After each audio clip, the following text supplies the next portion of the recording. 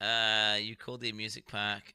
And you called the dude. This guy, Violet Vagabond, has been trying to link me this video for so long. This is bad, dude. I swear to God, if this isn't good. Okay, I'm just permanenting you. New and improved and open. I'm permanenting you. Fantastic. Anna Gilligan is there this morning. Hello, Anna. Hi, guys. Yeah, I think you're seeing some guys jump off the Tarzan jump here at Action Park. It's been closed since 1996. They reopened it on June 14th. I'm here with the owner, Andrew Mulhaville. He's also the son of the man who founded it. Thanks for being here. It's great to be here. Thanks for coming out. What a day we have. It's beautiful here at Action Park. So I got to ask you, because Action Park got a bit of a reputation. Okay. Most dangerous music park in the world. How's some people got injured. I mean, how bad is it? I mean, if it's a badass park, it's going to injure people. 30 years ago, the world has changed. I mean, when my dad started the park, he was the guy inventing the rides and bringing inventors in. Now it's highly regulated. Everything's engineered. I love Action Park because it's so beautiful. That does look fucking fun. I'm down. That swing looks fun.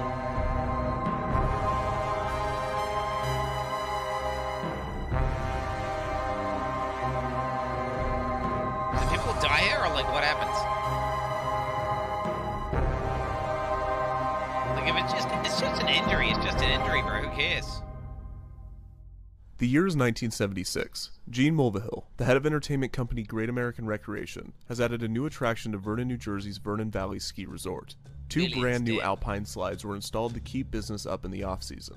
An alpine slide is a one-person cart ride, in which the rider rides down a hill on a smooth track. The rider has a brake lever in between their legs, giving them complete control of their speed. The attraction had become popular for ski resorts in the late 70s, and Vernon Valley Ski Resort's alpine slide was advertised as an attraction for all ages, claiming, "We've had grandfathers and we've had kids of kindergarten age coming down our runs alone." Okay, I don't know about kindergarten kids. Okay, so my daughter's like, she will literally jump off a fucking 2.5 meter fucking concrete fucking verge onto more concrete. Like if you don't stop her, she like speeds on her bike directly towards a massive staircase.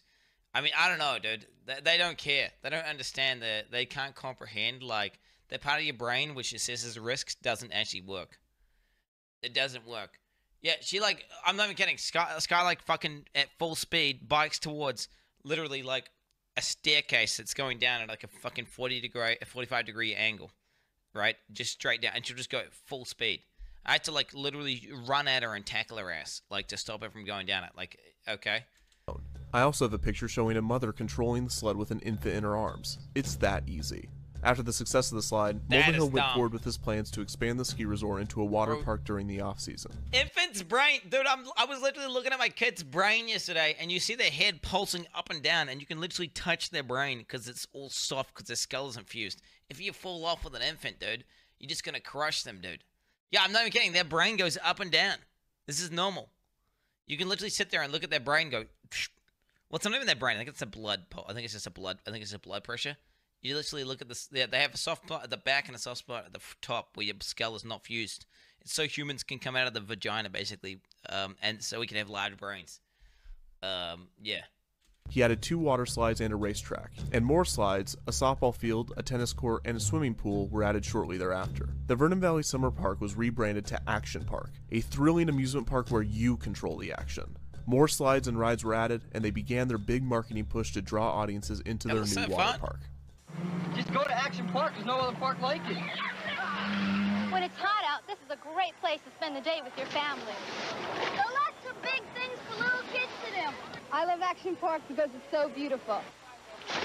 It's like coming to Broadway. It's wonderful. I mean, these slides do look fun as fuck, right? Like, let's be real. Most slides are pussy as fuck. These ones look big dick. Race like a pro. It's great.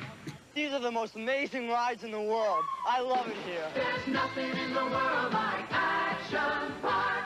The park was revolutionary. Not only was it one of the first water parks of its kind in the United States, but it also marketed itself as the biggest. It was eventually home to 75 rides, 40 of which were water slides. Action Park was split into 3 themed lands. Osh ruined the first everything. Was... Can we be real? Motor World consisted of 3 types of attractions: land, water, and air rides. On land was the popular battle action tanks. For an additional fee, guests could ride inside tanks equipped with tennis ball cannons. The goal was to shoot the other tanks in the caged area on one of their targets, disabling their cannons for 15 seconds. Those that chose to ride the tanks were allotted 5 minutes to do so, and those that did not want to ride could pay to use a stationary cannon from the outside. Maintenance employees attempting to fix broken down tanks would be subject to fire from the rowdy guests, making the attraction a nightmare to work at. The other two land-based Motor World attractions were the Lola cars and the Super Go-Karts, both of which were kart race attractions. The Super Go-Karts were driven on a small loop. The karts themselves were designed to max out at 20 miles per hour, but the employees found that sticking a tennis ball in the governor device allowed the kart to go as fast as possible, with the new maximum speed being around 50 miles an hour. Head-on collisions frequently... Okay, that's... I mean, bro, do you really want to be going 50 at head-on collisions, dog?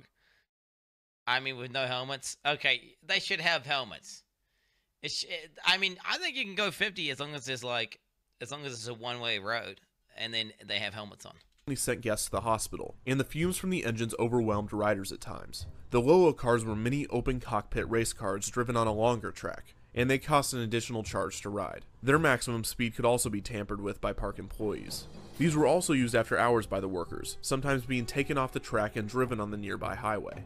There were two water rides in Motor World. The super speedboats were driven in a small circle around an island in a pond that also had a large population of snakes in it. The guests would often attempt to bump nearby boats, as if they were on Motor World's other water attraction, bumper boats.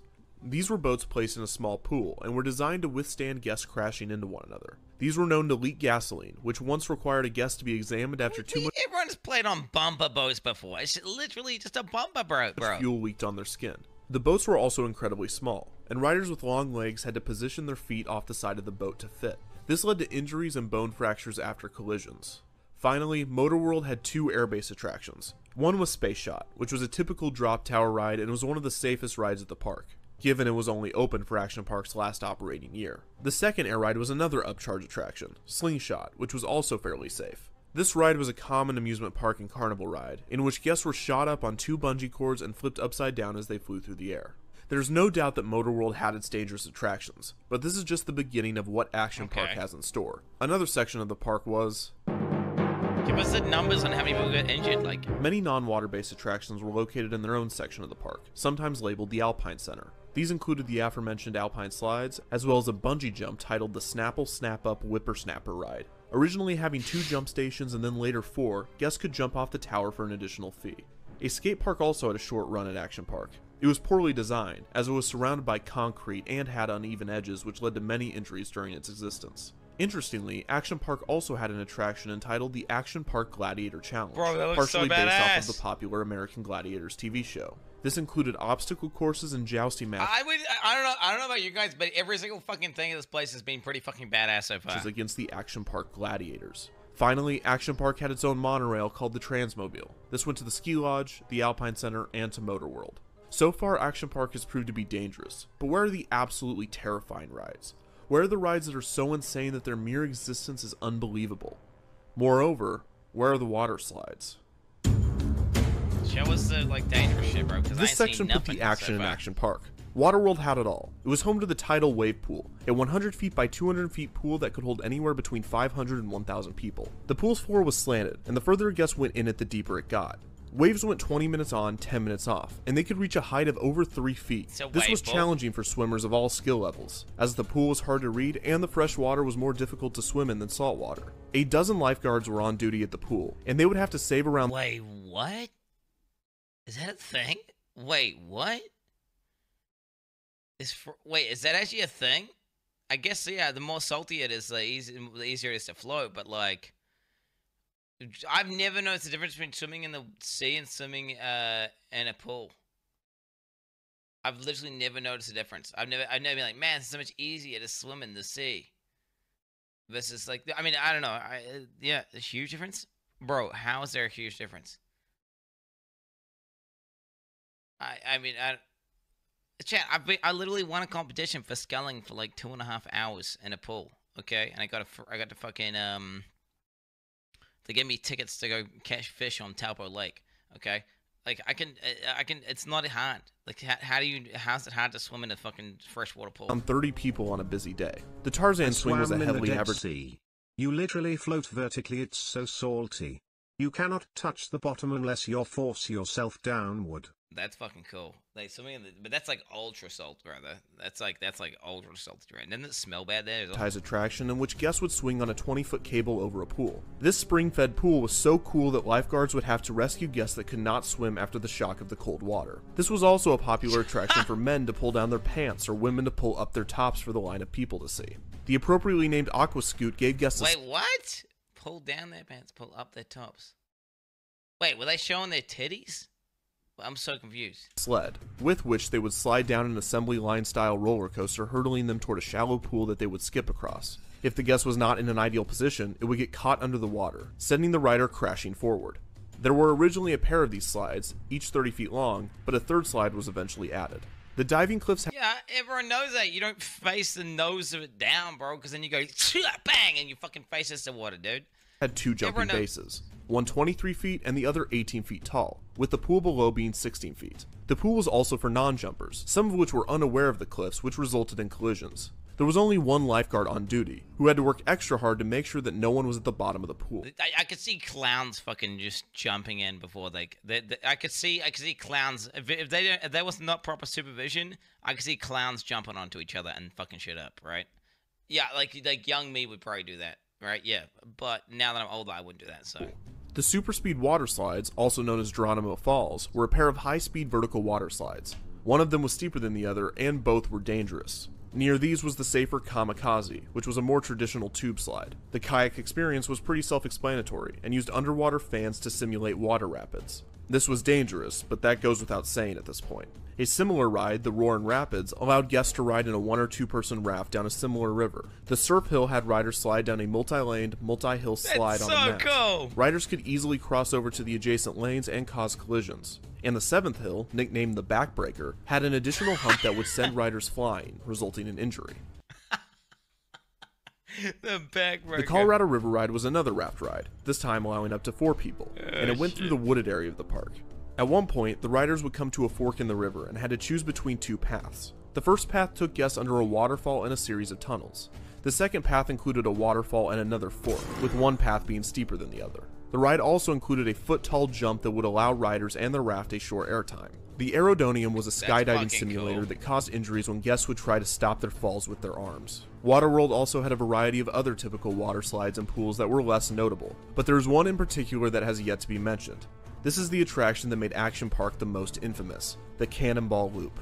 A tubed water slide with a vertical loop, similar to that of a roller coaster. It was rumored that during the testing of the attraction, Mulvihill offered $100 to employees who were willing to try it. Test dummies apparently came out of the loop without their heads. When it was open, guests would be weighed, hosed down, and given a set of instructions to decrease the possibility of injury. A hatch was added to the top of the loop to assist stuck riders that could not make it all the way through the slide. Many guests that completed the loop would come out at the bottom, suffering from bloody noses or other injuries, either from hitting the top of the loop or the impact on the way down. The Cannonball Loop was indicative of a larger issue with Action Park, as many of the Okay, that's just bad design. That's bad design. I can imagine that, like, coming up and then fucking getting to the top, not enough speed, bang, and just smacking your head down the way down. Other attractions were poorly crafted by designers that were less than engineers, and most were designed to minimize cost rather than maximize safety. The rides became even more dangerous when paired with the fact that the park sold alcohol at many of the convenience stands, often to minors. There was even a microbrewery near Motorworld. Many of the guests visiting the inexpensive park came from low-income areas, and did not have the necessary swimming skills to navigate some of the attractions and pools. Action Park also heavily marketed to Spanish populations, but there were no translations or translators for the guests when they visited, so explaining safety instructions was virtually impossible. You already know that Action Park has the most innovative and exciting rides, the Alpine Slide, Grand Prix race cars, and spectacular water rides. But Action Park means more than just great rides. It means super live shows, fantastic summer festivals, and scrumptious food and drink, including an authentic German brewery. Come to Action Park, because the rides aren't the only thing that's great. Labor Day Polish Festival, September 6th and 7th. Polish Festival. The majority of those employees were teenagers, and were not equipped to handle the rowdy guests at the park. So on any given day, you could have an overcrowded water park filled with drunk teenagers that couldn't swim, riding shoddily built attractions supervised by teenagers that may or may not be able to communicate with them. It is no wonder what happened next. Oh no. On July 8, 1980, a male employee was riding the Alpine slide when his cart went off the track. He hit his head on a rock during the crash, killing him. He was only 19. 2 years later, on July 24, 1982, a 15-year-old guest was overcome by the waves of the tidal wave pool and drowned. Yo, I must admit, wave pools are Monarch ass. I've been in a wave pool before, and like I'm fucking literally like struck. I'm inhaling water, and I'm trying to get up, and I can't get up because I'm in the deep end, and I'm getting pushed back into the wall. Like I've literally had that before. Like if you don't have a good lifeguard, absolutely you can fucking drown in the wave pool. Like, not a fake story. I was go to the wave pool, and it's in the Lower Hutt in Wellington, or Upper Hutt, Lower Hutt, for whatever. There's a wave pool there. I had a not a drowning experience, but I remember like inhaling water, getting stuck, slammed against a wall. And I remember like fucking only just clawing to this fucking the wrong thing and like pulling myself up and being like, ugh. And then I remember I just had PTSD. I didn't want to go to the wave pool for quite a while after that. First, a mere week later, a 27-year-old guest was riding the kayak experience when he was trying to re-enter his kayak after falling out. When doing this, he made contact with the live wiring that powered the underwater fans. The electrocution sent him into cardiac arrest, and he passed after being rushed to the hospital. 2 years later, in 1984, a guest died on the Tarzan swing after a heart attack, supposedly due to the unexpected shock from the cold water. That same year, on August 27th, a 20-year-old drowned in the tidal wave pool. And on July 19th, I mean, the heart attack guy, that's their own fault. Like, I mean, if dude, that doesn't count. That doesn't count. If you die from a heart attack because you jumped into cold water, bro. I mean, yeah, there was like a shock. That I mean, yeah, that person was probably fat as fuck, and it probably just had bad health in general. I mean, really. No, humans are designed to go into cold water. We got to cross through cold rivers and shit. Okay? Alright, if you have a heart attack because you go in cold water, bro, okay? I'm just saying, like that's like really, you probably just need, to stop eating so much McDonald's, basically. That's what I'm saying. 1987, another guest drowned there, giving it the nickname the Grave Pool. These deaths are tragic, and often overshadowed by the lunacy and legacy of Action Park. Interestingly enough, Action Park was able to avoid many lawsuits with these deaths and many other injuries, due in part to its reputation, and also the lax regulations New Jersey had for amusement and water parks. Great American Recreation was even able to expand the Action Park brand to other parts of the country, opening Pocono Action Park in Tannersville, Pennsylvania in 1980, and Action Mountain in Pine Hill, New Jersey in 1984. Get wet at Action Mountain. Feel the thrill as you zoom through the black hole. Spin and splash on our bumper boats. While the kids play in our fun-filled kiddie area, cool off in our huge swimming pool, or race around the Grand Prix track. Get wet on any of our action-packed rides at Action Mountain in Pine Hill, New Jersey. It's awesome. Pocono Action Park had many repeat attractions as Action Park, and was closed in 1991. Action Mountain ran into some financial difficulties with the IRS and the town it was located in, and was closed in 1986. So why did the original Action Park close? While Action Park and Mulvihill were able to avoid lawsuits with many of the accidents and deaths, the two deaths in 1984 stemmed cases that rightfully plagued the park with a variety of legal problems. Mulvihill eventually pled guilty to 5 charges of insurance fraud. He and his associates claimed that the park saw over 1 million guests a year, and therefore the death toll was comparatively low. The local ER, on the other hand, said that they would have to treat 5 to 10 guests on some days. In response to the high amount of guests visiting the hospital, Action Park bought Vernon, New Jersey new ambulances. Despite all of these issues, the downfall of Action Park wouldn't come until 1996, and it was actually due to Great American Recreation's financial Just buy them off, buy some ambulances and shit, she'll be right. issues and not the park itself. On September 2nd, 1996, Action Park ended its final season, still with the hope that it would reopen the next year. However, Great American Recreation's bankruptcy made it impossible for Action Park to continue operations, so it didn't reopen. After this, the ski resort and Action Park were handed from investor to investor, undergoing renovations for 2 years before reopening in 1998 as Mountain Creek. Safety was a priority under this management, and a valiant effort was put forth to distance Mountain Creek from Action Park's reputation. However, in 2010, Mountain Creek underwent a bankruptcy of its own, and the water park and ski resort was sold to the Mulvihill family. 2 years after this, okay, people are gonna die, okay, occasionally in freak accidents, there's like a balance of like having no safety precautions and being too YOLO and people just trying to save money and make the rides unsafe, and then there's like a fucking another one where it's like, oh, too safe and all the rides are lame as fuck. There's an in-between, right? There's an in-between, right? Dude, you can die. You can just trip over and die, chat. Do you understand? You can just slip in your bathroom and die. Like, okay, you have a water park where it's all about making slippery surfaces and shit. I mean, obviously, you should make it soft. But it's like, dude, people are going to slip on the concrete. Like it's a whatever. Yeah, some people are going to die if you're going to have a good action park is going to have an occasional death. Okay? It's going to have an occasional death. In 2012, Eugene Mulvihill passed away, and his son Andrew Mulvihill took over ownership of the park. 2 years later, in 2014, Mountain Creek was rebranded back to Action Park. The park reopened many of its classic attractions, and started construction on new... I've gone cliff jumping off cliffs where like a bunch of people have died, and it's like, okay, you know, I'm still going to jump off the cliff. It's fun. But, like, you know, whatever, dude. Like, okay, it's not safe. Like, whatever. I still choose to jump off the cliff. Like, and that's, like, ultimately, you can't expect to go to a fucking amusement park and not expect to get a potential injury or, you know, in a very, very, very rare, ultra freak, unlucky accident, you could die. But then you could just die anyway. No, I didn't. I jumped off a cliff in Australia, and then after I jumped off, I found out, like, a bunch of people had fucking, you know, gone and jumped there, and someone had actually died. There's this one chick who went in, and she jumped in and basically come up, and she's fucking ears were bleeding, okay?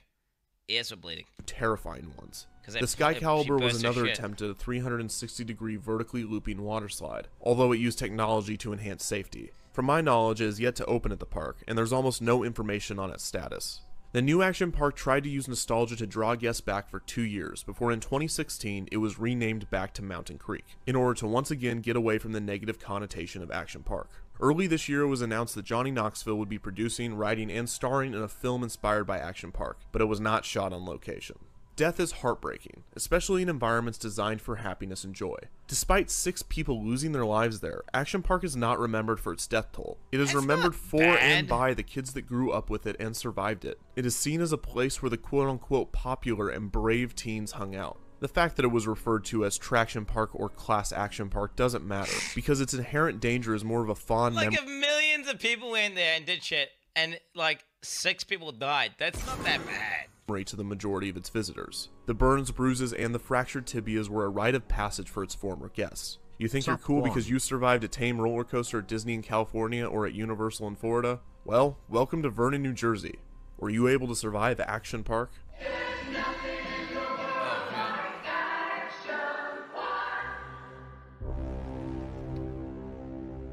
I mean, am I out of touch here, Chan? I don't think I am. I don't think I am. Relax. Okay, thanks, guys. Oh, what the fuck? There's more. What? Tried to click off and then I randomly got this. Oh, what the hell? There was bonus content. There's bonus content. Bonus content, dude. There's bonus content. It's not over. Fun. Nice job. Wait, she's gonna go swim and get a microphone.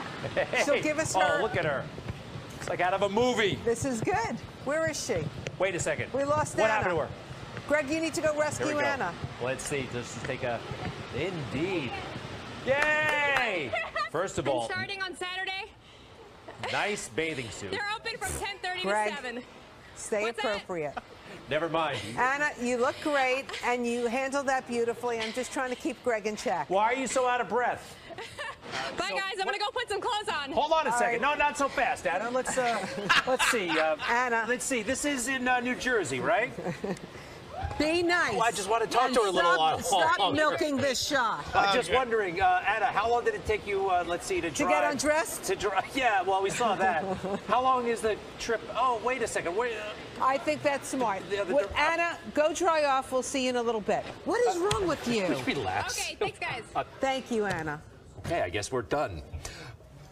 Don't be so frowning at me. Jesus Christ, fucking Kumas, dude. Gee, they're everywhere. Okay. All right. There it is. That's not sexual harassment. He's just fucking around as a meme, dude. Holy fuck, dude. It's just a fucking meme, dude. Literally is. Oh my god. He's just fucking memeing, bro. She could have worn a different bikini, bro. Okay? What are you talking about? Oh my god. You guys are being cringe, dude. You guys are being cringe. World of Warcraft, Dragon Isles. Oh, shit. Okay, I'm just me. Just a joke. All right. Okay. All right. Okay. See how that comes up. Do you look back at some of your old lyrics, given the climate of what's happening today with women's empowerment, and be like, damn, that was kind of fucked up that I said that? Nope, hell no. That was me. I love every motherfucking man. Fuck them hoes. Man, Straight stop, up. man. Fuck a Snoop, bitch. True. Shit. Okay. Okay. All right. Violent Vagabond, you survived. You survived. All right. That was that one was it was decent. It's a decent video. Okay, decent video. Okay.